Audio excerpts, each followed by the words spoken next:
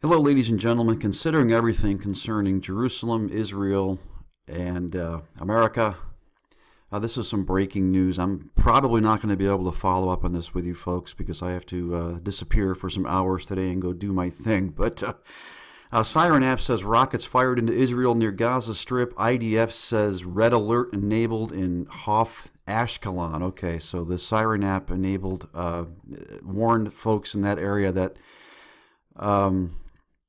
this red alert that there's incoming missiles. Now, an Israeli Siren smartphone app warned rockets were fired at southern Israel near the Gaza Strip. The Israeli Defense Forces said on Twitter that a red alert was activated in the area bordering Gaza. Here's some tweets right now from Ave Mayer. But he says, right now, incoming rocket sirens are sounding in Israeli towns near Gaza. If you're in the area, take cover immediately. So that seems to be the story. Rocket sirens in southern area near Gaza. Again, we've had there's been promises of retribution for Donald Trump recognizing Jerusalem as Israel's capital. Unfortunately, I'm not going to be able to chase this down for a while. I wish I could because to see if this amounts to anything. But I wanted to let you know about this.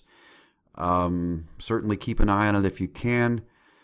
God bless you, ladies and gentlemen. No spirit of fear, but the power of love that comes through our Lord and Savior, Jesus Christ, and that sound mind that comes right with it. This is Jim signing off. I will see you later on.